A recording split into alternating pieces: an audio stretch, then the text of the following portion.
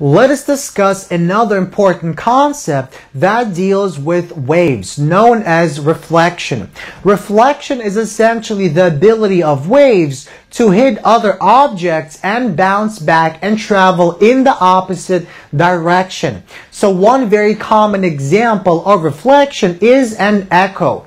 So let's suppose that a person is standing by a very large cliff and they yell directly at the cliff. So they will create a sound wave, a spherical mechanical wave that will propagate towards the cliff. When that sound wave reaches the cliff, it will bounce off the cliff and travel backward. And this bouncing is known as reflection. So eventually, the person will hear that same sound wave that they produced. And this is known as an echo. So an echo is formed because the wave has this ability known as reflection.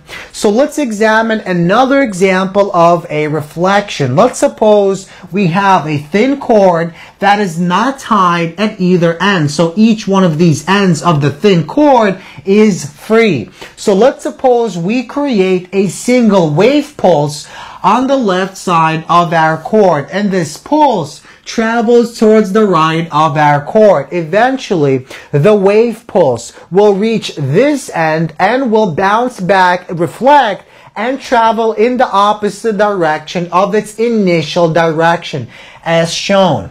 So once again, when a wave pulse traveling through a cord free at both ends reaches one end, it will bounce back and reflect and travel in the opposite direction. So this is one more example of the ability of waves to reflect.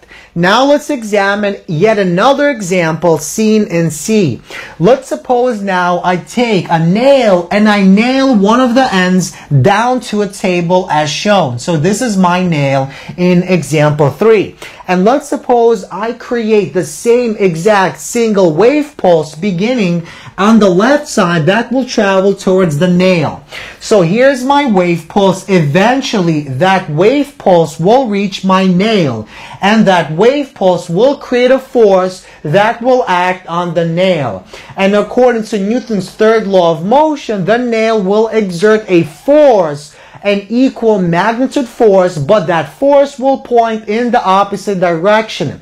So our force, because it points in the opposite direction and because it acts on our cord, our wave pulse will be inverted and will travel in the opposite direction. So even though our wave pulse will be reflected, it will no longer travel backward in the upright position. Now it will travel backward in the inverted position as shown. So once again, the wave exerts a force on the nail when it hits the nail. The nail exerts an equal but opposite force, inverting our wave, and so our wave will travel in the opposite direction as before. So these are 3 examples of the ability of waves to reflect off of other objects. Now let's discuss some important terminology that we need to be aware of when we discuss reflection of waves. So let's suppose I take a rock and I let go of the rock and the rock hits still water. So what will happen is that rock impacting the water will create spherical waves. And these waves will travel outward in all possible directions. So let's suppose we examine only the waves that are in close proximity to our source as shown. So each one of these waves is known as a wavefront. So a wavefront is defined as all points along the wave forming the wave crest. And the wave crest is simply the highest position that our wave reaches. So these are our wave fronts. Now, if we draw a line that points in the direction of the motion of our wave and which is perpendicular to each wavefront, that's known as a ray. So a ray is a line drawn in direction of motion that is perpendicular to our wave fronts. Now, Let's suppose we move far away from where the rock hit the water. So we move far away from the source of our wave. What we'll see is the following. These lines, these wavefronts will no longer be curved. They will be parallel to one another. And now these wavefronts are known as plane wave. And once again, if we draw a line that points in the same direction as motion of the wave and which is perpendicular to our plane waves, we get the following purple line. So once again, plane waves are wavefronts that are far away from the source and which have lost all their curvature. Now they're parallel to one another. So finally, let's talk about a law known as the law of reflection. So the law of reflection states the following.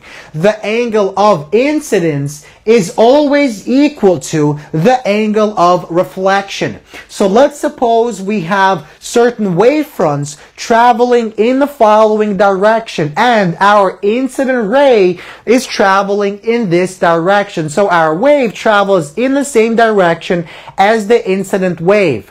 So let's suppose this is some wall, some obstacle. So when our wave hits this wall, it will reflect off the wall. And what the law of reflection tells us is this angle that is made with our vertical axis is equal to the angle that is made with the reflected ray and our vertical axis. So this angle is known as the angle of incidence because it's the angle created by the incident ray and the axis, the vertical axis. And this angle is known as our angle of reflection because it's the angle made with the reflected ray and our vertical axis. So once again, this law states that our angle of incidence is equal to the angle of reflection.